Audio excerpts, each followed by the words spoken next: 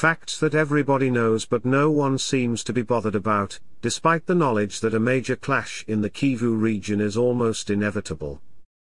A group of UN experts has published their latest findings on the situation in the Kivu region. They conclude that Rwanda should cease supporting the M23. They openly acknowledge the close collaboration between the FARC and the FDLR, a terrorist organization. Rwandan officials were aware that this was coming and were not pleased with the report. They state that they were not asked for their opinion during its preparation. However, there is more. The information is released in a tense atmosphere where war drums sound on both sides. Human Rights Watch coordinated its report to reinforce the UN findings, likely aiming to attract more attention by riding on the coattails of the UN report. Rwanda now anticipates sanctions and has informed local foreign diplomats that it will respond accordingly if the integrity of its border is violated. Most analysts overlook the underlying problems and causes of the conflict, forgetting that wars and conflicts arise when people refuse to address these issues, even though some are well-known facts. Here are a few examples. The new report by the UN group of experts needs to be more convincing when it asserts that Rwanda is actively supporting the M23 rebels. Apart from some vague satellite pictures, extensive discussions about equipment such as plastic boots, uniforms, and helmets, testimonies from a few prisoners of war, and the fact that the M23 operates in a disciplined manner similar to the RDF, no substantial new evidence is presented. The evidence to prove full support of the M23 by the RDF is fragile, except for a notebook found on a deceased M23 soldier in Mashaki, which contained names and numbers of RDF officers. Whether this notebook was planted on the body or later fabricated to produce false evidence remains unclear. One thing is sure, the researchers, most of whom never set foot on the battlefield, did not collect it on the spot. The Rwandans were indeed not involved with the M23 last year.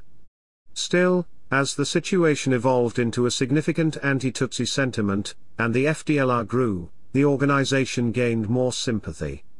It attracted more young individuals from Rwandan refugee camps to join its ranks. The fact that the UN experts emphasized the collaboration between the FARC and the FDLR is unsurprising.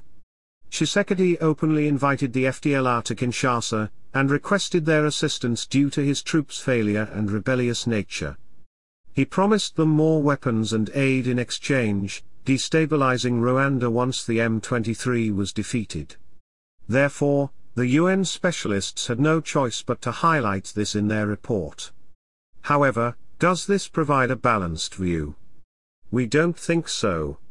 The experts did not include the mercenary involvement in their analysis. These mercenaries operate under the umbrella of the Ajamira group, led by a dubious figure named Olivier Bazin. Most of them are believed to be former French Foreign Legion soldiers.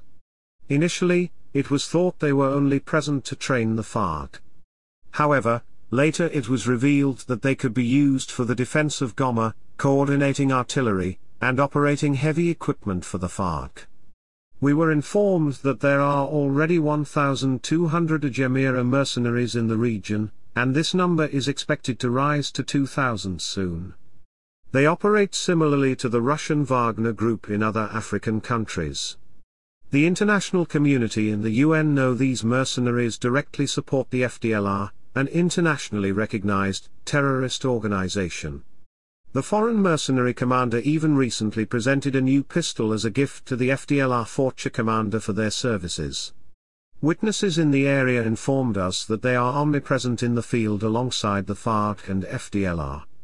The UN group of experts was aware of this, yet not a single word was mentioned in their report. The same can be said about the partiality of the Burundian EEC troops, which do not adhere to their original deployment mandate, and openly support the FDLR and the FARC. They allow them to pass through their lines to take up attacking positions against the M23, launch attacks on villages, kill innocent people, steal cattle, and burn houses. We published a well-received article warning about the risk that the Burundian Hutu extremist militia, Imbonerakure, might take this opportunity to support the FDLR on site. It is a well-known fact that many Burundian soldiers in the DRC began their careers in that militia.